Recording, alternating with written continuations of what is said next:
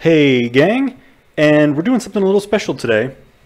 I am going to go ahead and just talk about adventure mode. And I don't know about adventure mode. I've actually been learning this, so I think it'll be like a fun thing where I'll walk you through how I learned adventure mode.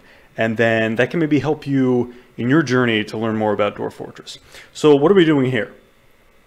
Well, the first thing that I learned about adventure mode to start is that I learned that the texture packs, most of the graphical packs from the Lazy Noob pack, etc., they will occasionally cause adventure mode to crash, and by occasionally I mean often enough that it was unplayable on my system. So this is the original. When you get Dwarf Fortress all by itself, not the Steam version, not the Lazy Noob pack that the community has fashioned, this is what it looks like. And you can see I'm kind of exploring a cave. And I really got myself into trouble. This is my first adventure mode character. I think I rolled like a human. He has skills. This is inventory we're looking at. Most of this video is just me trying to get out of this cave, failing. I think this adventurer is doomed, frankly.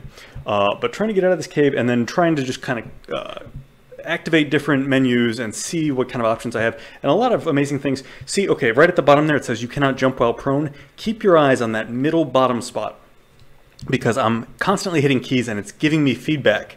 And you can, like, in adventure mode, it's pretty incredible. You can, like, assume an identity. See in the top left as well? Shout out to everyone. And I'm playing with this identity menu. You can pretend to be somebody.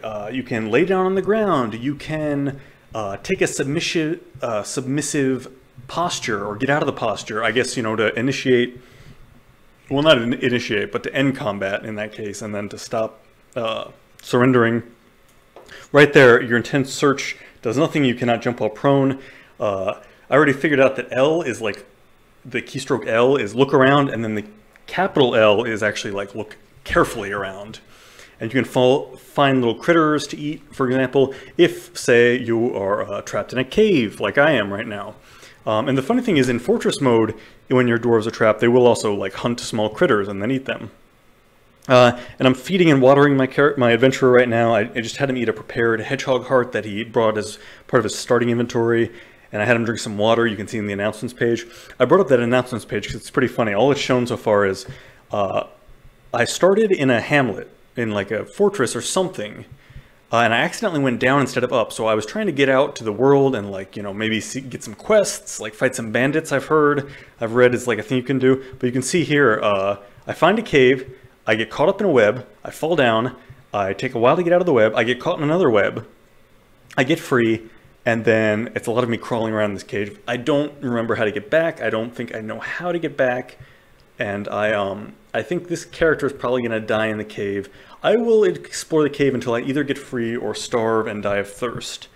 And one of the menus that I pull up, you'll see there's an option to retire your character, which, like, in a fortress is called retiring. This I thought was interesting. So I have an undistracted upper body, lower body, and then an unfettered right foot, which I think means that, like, I have no injuries.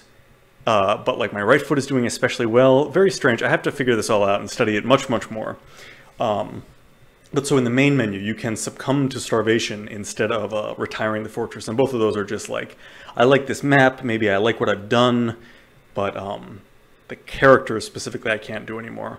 And so this is just me still exploring. Let me see how much video I have left. I have about a minute and a quarter.